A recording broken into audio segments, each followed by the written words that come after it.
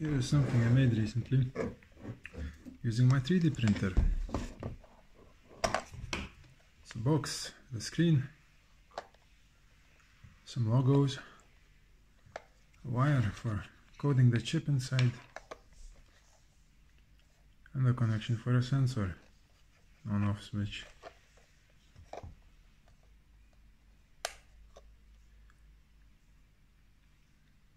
Zeros down,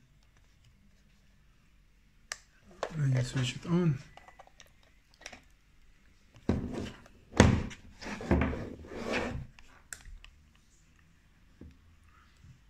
It allows you to use this position sensor with a reasonable amount of precision. It tends to not go back to zero when you release it, but I mean, it makes sense. This is a rubber piece. I don't know. We'll test it to see how precise it really is.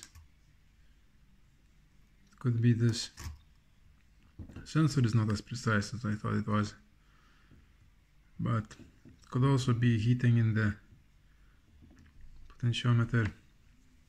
And now if I want to change the scaling, at least I can just take my micro laptop here, attach